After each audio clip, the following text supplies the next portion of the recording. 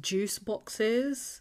They were like juicy soft drink things in a box. Next, he won a huge bag of plain rice. And he was so happy with this prize, especially. It was maybe like the second or third thing that he won. But it seemed like even when he was winning, he was losing. Because although he had the rice, he had nothing to cook it in. He had no pots.